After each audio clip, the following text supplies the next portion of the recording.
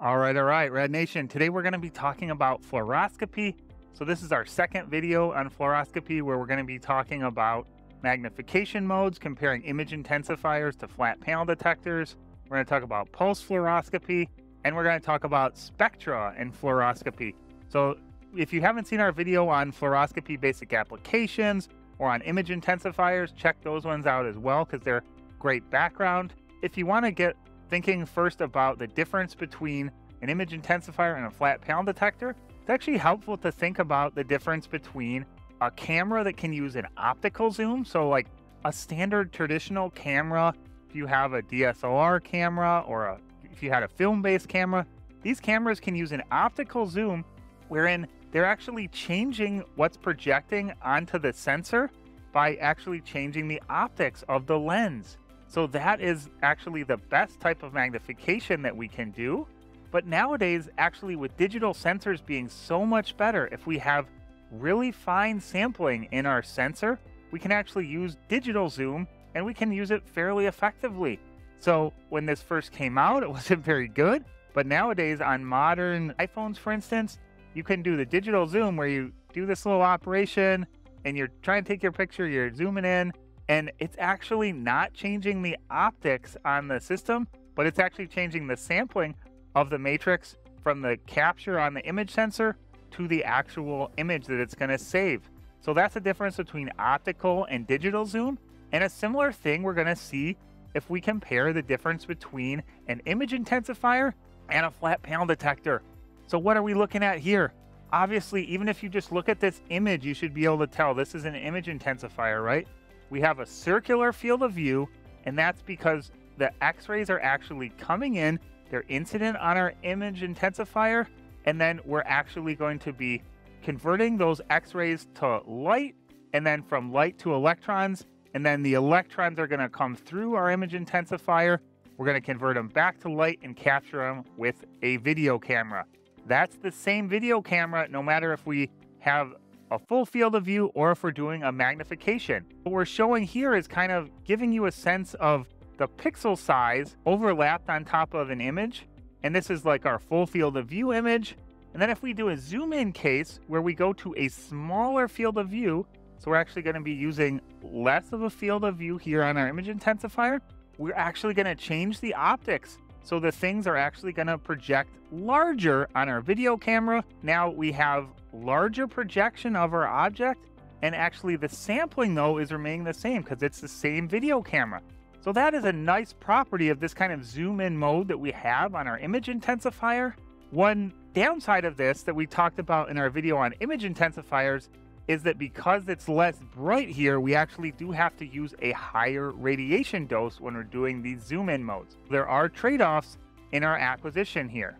On the other hand, a system like a flat panel detector, we're actually taking data digitally, and often we're actually binning it because the sensor is actually bigger than the size of the image matrix that we would like to store. So the operation that we often do is you can think of just combining these 4 pixels, and we just add them up and divide by the number of pixels here, and that'll give us what we call a binned measurement. If we do this for all the pixels, we'll end up with a matrix size, which is actually 1/4 because we had 4 native detector elements going in to generate 1 output pixel in the image. So this is an operation that's done a lot of times because the matrix sizes are so large on these systems that they're actually significantly larger than we want to save or review. Here's a flat panel system. I'm showing you kind of the same anatomy for that full field of view, but now if you remember, this is actually going to be a square or rectangular shape here because we actually have a flat panel detector, and that whole flat panel detector is active. We don't have to have a circular region that we're actually going to use for converting to electrons and then amplifying. That's the difference here with flat panel detectors. And then I'm showing here kind of an overlay of the grid or the size of the detector element. Again, these are just schematics, but you can see on this system when we zoom in, we can see the size of the actual element is getting larger. It's not going to be quite as good. Luckily, we have the fact that in some scenarios, we can actually use the native pixels instead of the bin pixels. So we can actually then get to a higher resolution on the detector for some binned-in modes. You can see here this just represents a smaller detector element size because we're using the native detector elements here rather than doing the binning operation. When we do this interpolation, what we're doing is you can actually see we have two different matrices. So this is our matrix of actual data that we have. So what I'm calling here image pixels versus display pixels. You could also call this detector elements versus image elements, but the idea is we're going from one matrix to another matrix. And in this case, you can see we want to actually what we're calling upsample here. We want to get on the display here, we want to get more pixels than we had in the initial image. What we actually typically do is if we're sitting at 1 pixel, we're actually going to typically look at, say, the nearest 4 pixels in the initial image, and then we'll estimate the data from there. And I have a video on interpolation if you're interested in that. You can see in this case, there's going to be a lot of overlap between the data. If you try and take a really high level of upsampling here, in this case, we have now 9 pixels essentially represented by one of our initial pixels. With this high level of upsampling, you're not actually getting real new information in all the pixels. When you look at your images, you're going to see some kind of visual artifacts in these images when you try and do really high levels of upsampling. And I'll show you what that looks like here. If you take your initial image and then you do an interpolation, you do a zoom in it just digitally, it looks pretty good still if we just do a zoom in like this, and you can see things a little bit better. But then if you try and do a really high level of zoom, then at this point you're actually seeing some artifacts wherein the edges are not nice and smooth, they're actually a little bit choppy. And this has to do with the fact that we're actually zooming in more than the actual matrix is going to support. This is just the idea of digital zoom in comparison with the optical zoom that we were talking about. The next thing we wanted to talk about is actually continuous versus pulse fluoroscopy. Why do you want to do pulse fluoroscopy? If you think about your acquisition here, if you're taking 30 frames a second, then this is the time period here of actually 33 milliseconds. You take 1 second and then divide by 30 frames, then you're going to get 33.3 milliseconds per frame. So the most basic thing to do would actually just be turn your x-rays on, leave them on for that full time, and you would get an acquisition that looks like this. And on this axis, we're plotting what we call the dose rate, or how much dose we're giving in a unit time. The dose rate, or the amount of dose we can give in a unit time, is actually determined by the x-ray system, the x-ray generation, and the x-ray tube. If we have the ability to actually deliver more dose in a unit time, what we would actually like to do is deliver that dose more quickly. So if you think about splitting up in half, so you would deliver a pulse of dose, and then you would turn the x-rays off, then you deliver a pulse of dose, and then you turn the x-rays off. This is actually advantageous because you can actually reduce the motion artifacts that you would have in your images, and you can even think about doing that again. In this case, it's about 16 milliseconds. In this case, it's about 8 milliseconds. What I've shown here is actually the case where we want to keep the image quality the same. If we did want to reduce the dose, that would be possible as well. But just in general, the concept here is that we want to have these really quick acquisitions such that you can have the minimum amount of motion in one given frame, but your eye actually can't see things at this rate of 30 frames a second or beyond. So that's why we actually don't need to take more frames in between here. We can take a frame and then have a little bit of dead time that we're actually not taking a frame in. If we displayed the frame that we took and then we made the display go black, that would be very bad because it would look flickering to the user. So the idea is that we take the real frame and then we'll take a copy of that frame and we'll show the copy of that frame for a few instances. So these duplicate frames will show until we get the next real frame.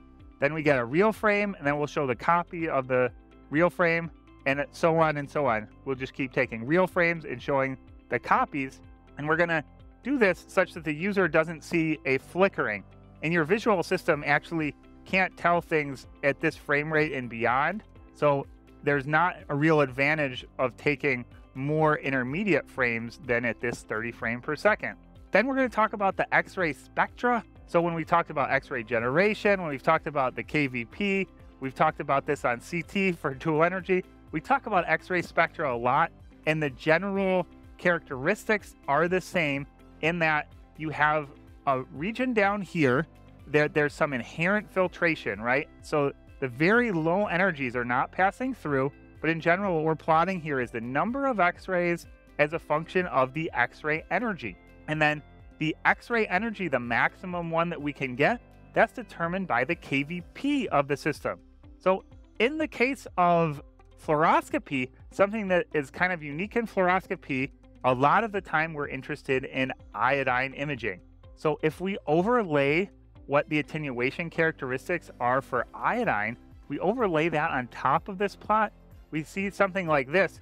So you can see that the weights are actually going to be quite high for these photons here because there's actually a big difference in the X-ray attenuation right here.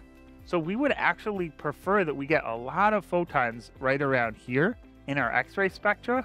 So if our patient is relatively small, what we'd like to do is actually reduce the KVP such that we can get a higher percentage of the photons right in here.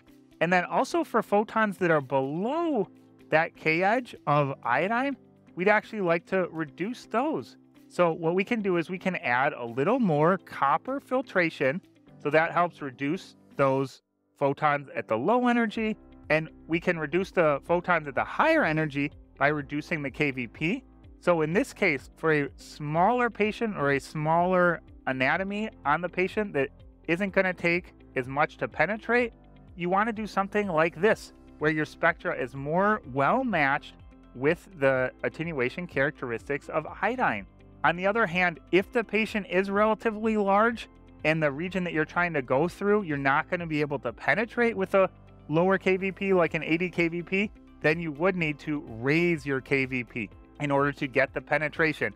Because like we say, if you have 0 times a million, you still have 0. So you need to get some photons making it through in order to make a good image. And that's the same thing on X-ray, on fluoroscopy, and on CT. We really want to reduce the KVP in the case of iodinated imaging that we're doing a lot on fluoroscopy, but we need to make sure that we're getting the X-rays through. In order to really understand fluoroscopy and the history of fluoroscopy and the comparison between image intensifiers and flat panel detectors, check out our video on image intensifiers where we go into those in more detail so you can really understand the way that the image intensifier works. Coming up next.